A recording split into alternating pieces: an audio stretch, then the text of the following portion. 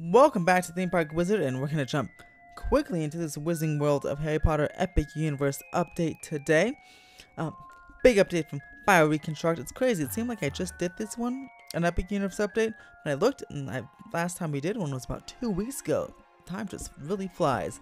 But yeah, a lot has happened in just those 2 weeks, though. We got lots of cranes and lots of steel here, and even an arch for the Wizarding World of Harry Potter. So let's get it right into that right now. Alright, so they are putting tons of facades, even facades for the cancelled second attraction, so it doesn't look like it's just empty space there, but it continues the street wall. This is the massive main attraction with there's a little theater inside there as well, and that is all good to go. I wouldn't be surprised if maybe the interior sets are starting to be completed on that attraction, because now the exterior is just completely done, which is great. They're probably working on the queue and other small details like that. You can see the facade, or the archways starting to be formed. This is again the Parisian area. It's the Parisian Ministry of Magic type of area. Then he'll use the Flu network to transfer back to the London area. And you see the Arc de Triomphe, or one of those arcs, looking to be announced, or looking to be built right now. And you can see lots of facades, even those very French Parisian facades fully formed, starting to be put on the tops of the roofs right now, which is fantastic. You can also see how tiny this area is going to be. Just like the Wizarding World of Harry Potter Hogsmeade and Diagon Alley, some of these walkways will be quite tight, and that's really makes the magic happen, because that's how it is in the movies, and that's how it is in the lands, and it makes it even more immersive when these things are so tiny. I mean, look at these walkways. They're very narrow at times, just like Super Nintendo World is very narrow. It increases the immersion when you really just can't see anything. And you can see again those right here up top on the picture is those facades for that canceled second attraction. That hopefully will have an attraction behind it one day.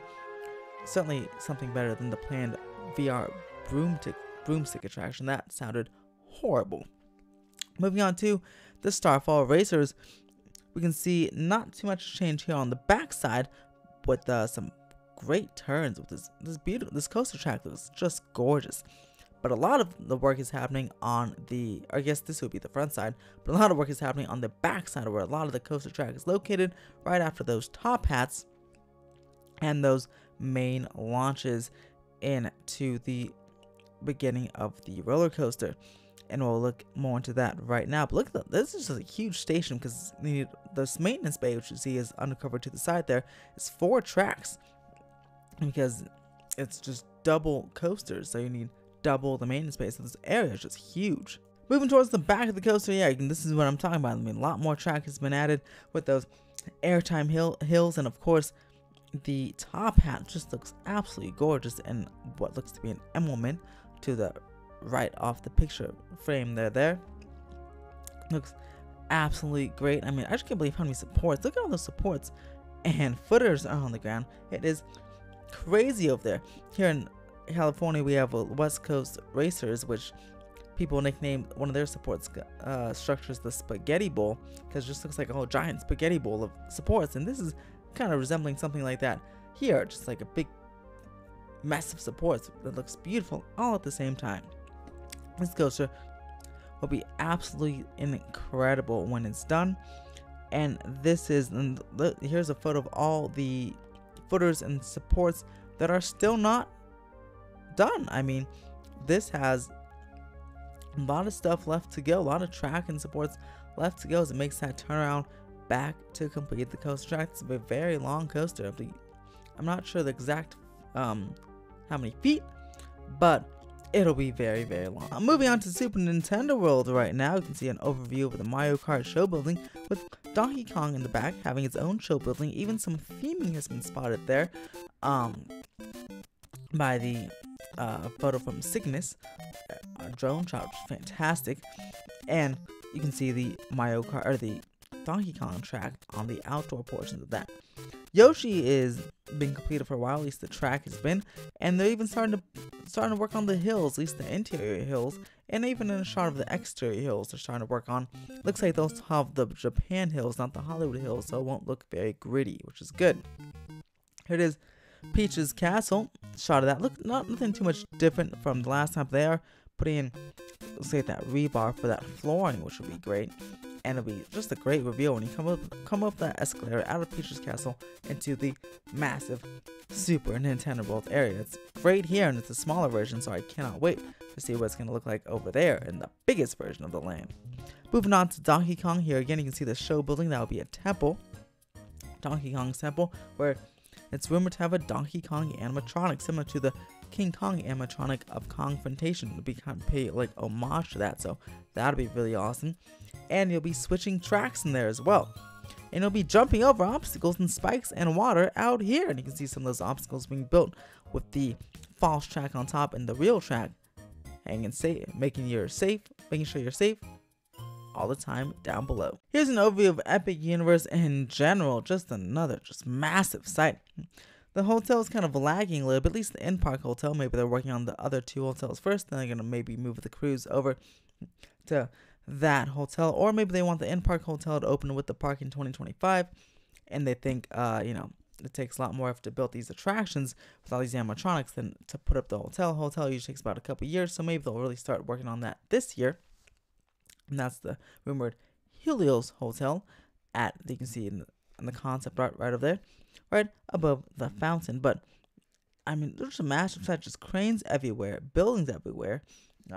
It's just really, really impressive how fast they're building this thing, and it is on track to open in just 2 years, somewhere 2025, which is fantastic. They're increasing construction workers every single week, it seems like, and they're really hauling butt to make sure this thing is amazing and that it opens on time. One thing that's going to open on time, and one thing that is the largest of the park, is here at the How to Train Your Dragon Land. This thing is humongous. I think it's the city of Burke. Again, haven't seen the How to Train Your Dragon movies, but I definitely want to catch up on them for the live action one and for the potential untrainable show coming to this area in that theater in the bottom corner. We'll get to that in a second. But yeah, How to Train Your Dragon will have by far the most attractions of any land in this park, family friendly and thrilling, and it just will have a great atmosphere as you walk through a bridge onto the island of Burke, which will be great. Here is a look at the rumored Great Hall restaurant, which will have hundreds of seats and will be the main restaurant of the land and one of the main restaurants of the park. But this will be a highly themed experience. Think three broomsticks, but even more highly themed, I believe, than three broomsticks and Toadstool Cafe. This and Toadstool will probably be the most themed restaurants in the park. Maybe something in Classic Monsters as well. But yeah, this will be really, really cool. But there's the round table being built. It'll be amazing, and it will also be amazing for the family is this roller coaster, the How to Train Your Dragon roller coaster that will go all over the land. It is very long, probably almost as long as one of the tracks of the Starfall Coasters racer. Again, one of them, not both of them, but one of them. And you'll be dipping underwater. You can see right there as it dips through the concrete pond and going through waterfalls and through walkwork. It'll be a very scenic coaster, about probably less intense than Hagrid's, but not too less intense. It'll be like above Hippogriff, less than Hagrid's, above Mummy, less than Hagrid's type of ordeal. You can see the statues for the island of Burke being built in the pond or lake area right over there. These will be the same statues from How to Train Your Dragon 3, which I don't know what they are, but those of you who've seen the movie, you know exactly what they are and what they represent. But those two statues are being built here in the lake, and you can see there's a better shot of where the coaster dips underwater for it looks like a final turn before you go back into the station. This looks to be an Intamin coaster, or mock coaster. Intamin. It's either mock or Intamin. I believe it's Intamin actually. Coaster, or no, mock, because mock seems to be doing all the coasters there. Let me know in the comments below if it's mock or Intamin, because I temporarily forgot. Last but not least, moving on to the Classic Monsters area, we can see this awesome barn structure has been completed for the Classic Monsters Family spinning coaster that is definitely developed by Mach. And because you're in a barn, and because that'll be a rumored shuttle element like Icebreaker at SeaWorld Orlando and Pantheon at Busch Gardens Williamsburg, you'll be in there for a little bit. So there's a rumored show scene that'll be in there. This is rumored to be themed to the Wolfman, so maybe you'll see the Wolfman himself in animatronic or screen form doing something that will be, maybe he'll be pushing you, or maybe you'll be trying to get away from him, who knows. But I'm very curious about that. These big buildings here, these single-story buildings, are the village area. This is when you'll come in the portal, which is being under construction up top. You come in to the village area, you'll get your main restaurant, the land's main restaurant, and shops, and a whole bunch of good stuff. Be kind of like the, I don't know, Cogsmeade or Diagon Alley version of this land, where all your shopping and dining, and then the rides will be in the back. Being constructed the exact same way, actually, which is great. You see, the scaffolding is up for the land's e-ticket Classic Monsters ride, which is up to the top in the corner right over there, and that'll be the entrance to that massive e-ticket attraction that's rumored to be basically Harry Potter and the Forbidden Journey, but with a more comfortable bench vehicle Kuka arm to sit on, and with no screens and all animatronics, which is absolutely fantastic. And lastly, we're gonna take a peek at the entrance portal here to Classic Monsters area, because it's very, very cool. It's like it's kind of that same barn type structure that you see in the Classic Monsters coaster. There's a lot of scaffolding popping up over here. In fact, it's so themed that you can't even see the portal, really. Even though out front you can see it. But it covers it up super, super well. You can even see a chimney. So this is probably like some kind of barn or house type structure going to what? 18 or 1900s, a European village that'll be invaded with monsters or something. This whole land definitely has a backstory, and it is great. But yeah, there's that shot. Look at that. In fact, you can't even see the portal because the portal is just the barn structure, which is incredibly themed.